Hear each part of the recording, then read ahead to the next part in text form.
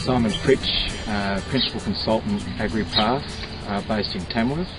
AgriPath is a business that's focused on the northwest of New South Wales, and we provide farm financial and business benchmarking services to clients, basically dryland and irrigation farms throughout this region, plus a network of grazing farms. One of the things that we've found in our work, particularly our farm performance analysis, is that there's a big difference in the level of performance that farms achieve financially. When we look at that over a long period of time, they can vary by as much as 4 or 5%. Returns can vary by as much as 4 or 5% over a period of time.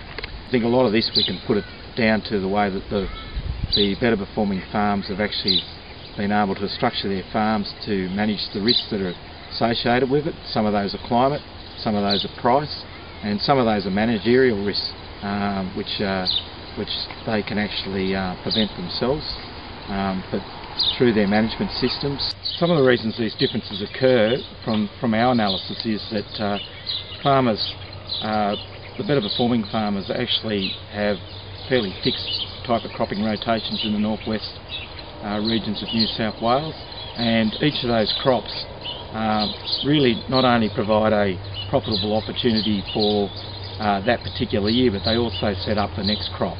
Some of the other things that I think we find with grazing properties is that one of the big challenges for farmers in a grazing situation is really to try and match what they are doing with the environment that they're working in. I think farmers need to challenge themselves, particularly with risk management issues going forward. Climate's a particularly big one. And farmers need to go along and get an understanding of what actual research has actually been done, and from what I can see there's a lot of good research going on as part of the initiative at the moment. I think it allows them an opportunity to challenge themselves and their own farming practices as they stand now with that new information.